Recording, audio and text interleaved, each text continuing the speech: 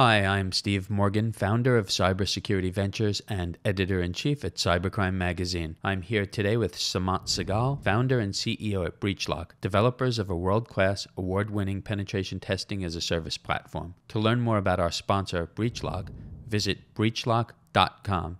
Sumant, welcome back. Great to have you with us again. Great to be back with you, Steve. So Sumant, you were on with us last year, and you gave the CISO and security leader community a great demo of your pen testing as a service platform. We got great feedback. And then you and I were in touch with each other recently. I understand that you've done quite a bit of work over the past year and have some more to show us today. So maybe in a minute or less, you could just give us a quick overview and then jump in and give us the demo. Absolutely, Steve. And it's great to be back with you here and speaking with the audience that you have, CISOs, CIOs, CTOs. And I'd like to start with the use cases, really, because that's where your audience is really interested in, right? So when you look at a product like BreachLock, we've done a lot in the past 3 years. We were in Gartner Hype Cycle in July of 2021 amongst 8 other PtaaS players in the market, right? So clearly we're doing something good there to get into that kind of list. But really, if you talk about the use cases, there's 2 use cases that I see all the time when we deal with clients, and we've got 600 plus active subscriptions as we speak on our platform today, right? So the number one use case is really security assurance, right? Where you have these CISOs, CIOs, CTOs that are just about to sign a contract with a Fortune 500 company. And that's where they come to BreachLock because the contract owner on the other side of the table would not sign unless they bring a independent pen testing report from a third party like BreachLock, right? So that's one of the use cases that I see.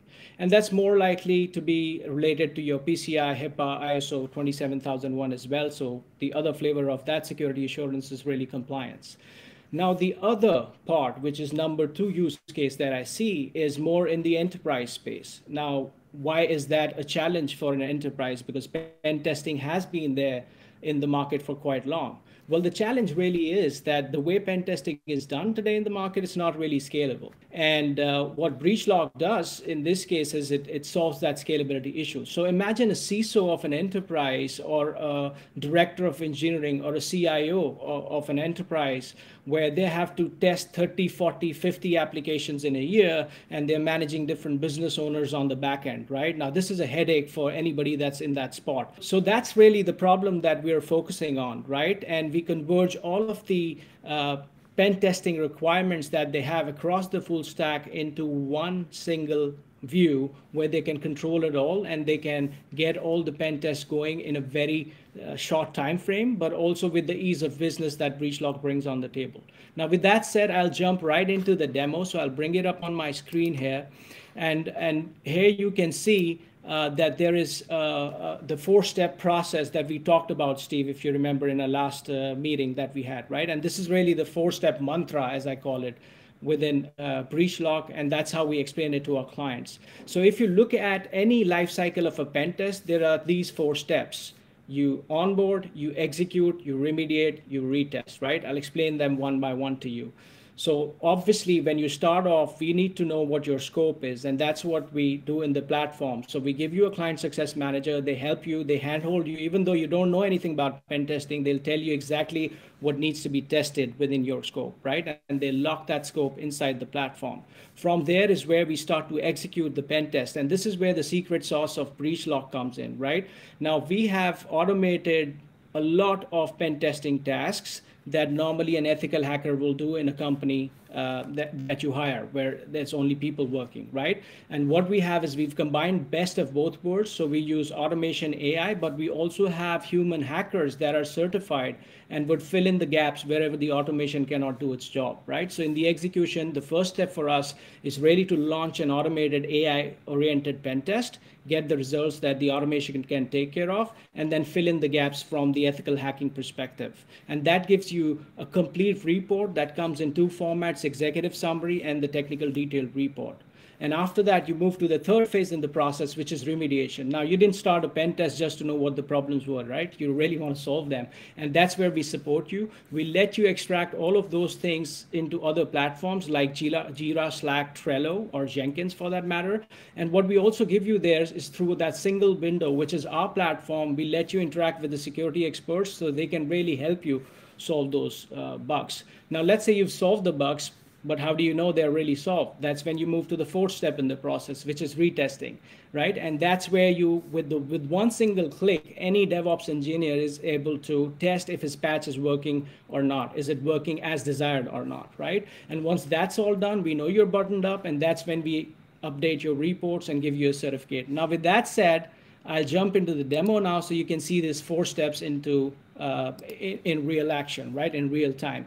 So the first step was onboarding, and that's really simple in our platform, right? It's very intuitive. You just click here on the view tickets tab, and then you're able to see all the tickets that are there inside of the platform, including the one which is related to your scope, right? And when you enter the scope ticket, you'd be able to see all the information that we need from you, but also stuff that we need to provide you in order for us to kick off the pen test, right? And that includes the IP address ranges, or the instructions on your particular kind of pen test, which is where you are probably not accustomed to it, but we do it all the time. You know, as we say, we've seen the movie more than you have, right? So we'd guide you everything with everything that you need to provide us. Now, with that said, once your onboarding is complete, this is the place where you go to. You go to the overview tab, and you're able to see if my onboarding is complete or not, right? And you also see the following steps, which is your pen test in progress? Is it in quality assurance, or is it really completed? So that's where you know your onboarding is completed, and now we are kicking off the pen test, and that's where it goes into the in progress mode. Now, once it's in the in progress mode, there is a great chance that something goes wrong on your network, or some of your clients are having problems, not with the pen test, but maybe another part of the IT, right? So you've got this red button here where you go and you click on the kill switch, and that's where it sends a message to all of BreachLock team, including our automated and manual ethical hacking components, where they will just stop with the pen tests. So if you see through this, we have thought about all the nitty-gritties that you would get in a pen testing lifecycle. Now, with that said, now let's assume that your pen test is now completed. As a CISO, the first thing you want to do is you want to go to the dashboard, and you want to see, where really the risks are. So as you can see in this case, it's a critical risk for this. But what is also very important to note with a solution like BreachLock is, when you're looking at it from the glasses of a CISO, you're able to see all the risks in one place, right? So you've got the web application risk, the API risk, the external network, and the internal network. Now, normally in another circumstance, you would have to go to 3 or even 4 different vendors to get all that information. If you move down to the dashboard, you're also able to see what your top risks are in each of the categories, right? So here you see the one from the web applications, here you see from API, and here is where you get the info for external and internal network pen tests. Now, at this stage, you know what your risks are. So you would obviously ask your DevOps engineers to start working on them, right? So this is where your DevOps engineers go. They go to the vulnerability tab, and that's where they're able to see all the details that they have to work with in order to fix that finding, right? So what are these informations? This information would include a vulnerability ID, the standard that we've mapped it to, what is the CVSS score of that finding, the recommendation, that's the most important bit, but also really the cherry on the cake is the detailed proof of concepts that you see here, which we include with each of the findings. Now, why do I say that's important? That's important because if you let an engineer visualize what they need to fix, the fix would go a lot quicker, right? And that goes without saying. So with that said, at this stage, your engineers know what all vulnerabilities are there. They can see it listed. They can sort it with the risks, so they can prioritize their work. At this stage, they want to go ahead and ask a question to somebody because maybe they don't understand how to actually remediate that finding. And that's where you have this create ticket function, right? You go there, you click on it, and you're able to directly interact with our security experts who would then send you the instructions where you can remediate with much ease compared to you Googling all the time for all the solutions. Now keep this in mind, Steve, that our client base has a variety of IT infrastructure and application problems. So like I said, we've seen the movie more times than you have, and because this is a data analytics oriented platform, we can share those recommendations with you, which will really get your your patch in place in the least amount of time with the least amount of hassle. Now, with that said, now let's say your engineers have put in the patch in place, right? What's the next step? You want to see if it really works. So as you can see here, with the power of automation, BreachLock has introduced a new feature where just with a click of a button, you would be able to test just that vulnerability fix, just that one patch, and you would get the results within 30 minutes, right? So if I would launch this retest, it would go back to the servers, it could connect it with your target, and it'd see if the vulnerability still exists. And if it is, it goes back to this patch list, which is where you can see all of these patch findings. And we don't just let it disappear from the report right then, right? We give the administrators to have a look at the finding, and then they can click on this button to really confirm the patch. And that's when our analyst would validate it, and that's where it goes out of the report, right? So we maintain our position as the independent experts. So we keep the control in our hands, so that we give you the real security posture that your company actually has, from a hacker's perspective. Now, with that said, now you have the vulnerabilities listed. You've probably launched a few automated retests, but is that it? No, that's not it yet, right? Because you want the experts to really validate if each of your patches, including the ones that you were not able to test in an automated way, have actually worked, right? And that's where you go to the retest tab, and you're able to launch a manual retest. Now, what is the manual retest, and how is it different from the automated one? A manual retest is where our certified hackers would again come in, and they would go through each of the findings and the patches that you've put in place, and they would mark it as fixed after the manual round of testing, right? And that's the only time where you would be able to go to the reports tab and get your updated reports. Now, this is the last bit in the process, again, onboarding, execution, remediation, retesting. So after you're done with the full life cycle, you want to get your latest reports. So this is the tab where you get your latest reports. And if you click on this button, you'd be able to see that we've got three kinds of reports. There's the pen test report, which is a technical report for your engineers. There's an executive report that is more for the CISOs, the CTOs, the CIOs, your board, to see what their risks are.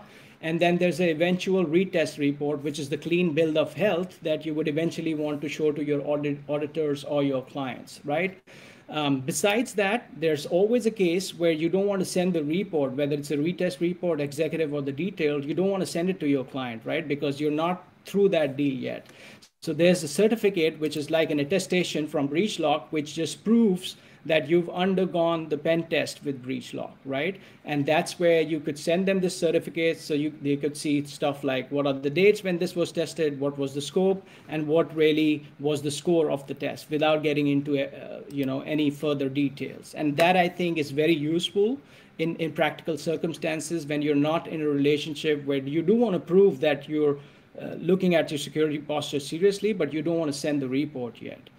Now, with that said, we have covered all the 4 steps. And, an important element is, if you look at any large enterprise, they've got their own systems to work with, right? And these are systems like Jira, Jenkins, Trello, and so on. So in most cases, what we also see is that CISOs would want to look at the findings in their own systems, so they can be directly plugged in to their DevOps process, right? They don't have to send the engineers back to BreachLock platform all the time, and they can all be worked upon in their own platform. So this is where the integration module of BreachLock comes in.